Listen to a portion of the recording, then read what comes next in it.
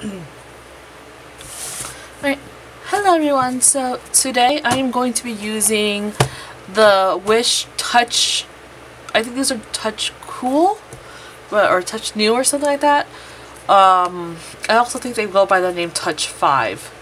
So they go by a couple of different names on Wish, but these 48-piece alcohol-based markers.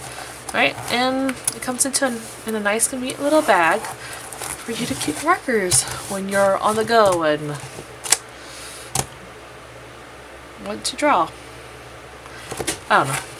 Anyways, because I was just sorry. I had paused there because I was thinking, I probably wouldn't bring my alcohol-based markers on the go because one of these days my markers will just roll off the desk and I'll never find them again, and that would really suck. So if I'm on the go, I don't want to lose my markers, even if I have a lot, right? But anyways, so I already did a swatch guard on them because that's what I did the first time I got them. So move that to the side. Here is my nice little swatch card. I don't know what the numbers correspond to. I'm not really sure. I don't know why I have a random one right here. I think I messed up on somewhere. I don't know. But nice little convenient swatch card I use for myself. I keep it as simple as possible because I don't have time to make things complicated in my life. But they are, you know, your standard alcohol-based markers. You know, you got your nice little barrel, and let's see, where's the name? There it is. Oh, Touchcool. Right, you have your nice little bullet point with the gray to indicate the bullet point. Right, and you have everyone's favorite side, the chisel tip. Right. So I don't know if I mentioned it. The speed drawing that I will be demonstrating with this marker is actually also a chisel tip challenge, which was really fun. And yeah. But one of the things I want you guys to notice on these markers is they're super nice and juicy. They do have a really strong alcohol smell. So like, not like drinking alcohol, like rubbing alcohol, right? You know your regular alcohol-based markers and how strong they are? Well, this is like 5 times as bad. I actually got a huge headache using these. So if you're really sensitive to strong smells, yeah, you're gonna maybe have some problems with these because it was bad. And unfortunately, the picture I chose to do was huge, so it even took like yeah, it was hard. It took a toll on me because I was like, oh my gosh, like having to sit here and smell these this whole time was bad.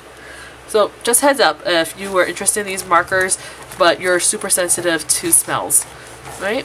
Along with that, the paper that I chose, and I'll actually show it once the speed painting comes along and kind of doing a quick voiceover, but the paper that I had chosen for this ended up not being the right paper for it. I ended up using the Fine Fang commercial art paper. I personally really like them because they're really like thin paper that actually surprisingly holds marker really well. It's just not the best for alcohol-based markers, I think, because what happens is the inks like to sit on top, which makes it even worse when you have really strong smelling inks, right?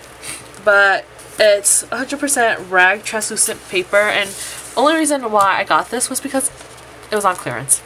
So look at this beautiful little price tag. Oh my gosh, love it. $4.97. Right? So on clearance. Oh, there you go. Oh my gosh. No wonder it was so blurry. It's apparently excellent for blending colors and building tones, which it was, but it made, like, the inks made it really sticky. Weirdly, it was really sticky. Right? So I think this paper would actually be really great if I used water-based markers instead of like alcohol-based markers, and see how well that blends. Right? So definitely have to try that another day, another video. But let's move on to the speed painting, and I hope you guys enjoy. I'll do a quick voiceover just explaining the picture real fast in a second. Alright, speed painting time. Alright, voiceover Anna here, and I totally apologize for being so sniffly in my intro. I didn't realize how bad it was. I was having some really bad allergies. Anyways, so this picture is my chisel tip challenge picture, which it wasn't planned to be, but you know, when I started I was like, oh, I actually kind of want it to be. Anyways, I really just wanted to draw some random islands in the sky sort of vibe. This isn't anything serious. It was just I wanted to do the picture and I didn't really care enough for what it looked like.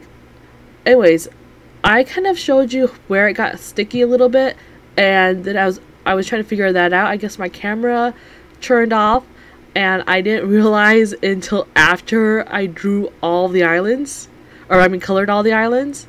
So I totally apologize for that. Anyways, either way, it was basically the same process as that first one, so it was boring anyways, right? But yeah, so it was super sticky. I don't know why. I just guess it's probably how the marker layered on.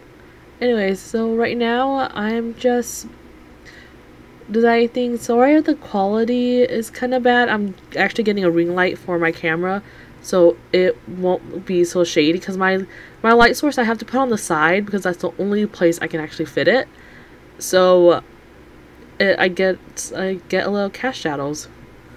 Okay, so I hope you enjoy it. I did fully use a chisel tip for all of it. I didn't cheat. I actually, with this, the way the picture was, it was actually easier to use a chisel tip, which, like I said, it was, I did not plan it to be a chisel tip challenge, but I'm kind of glad I did.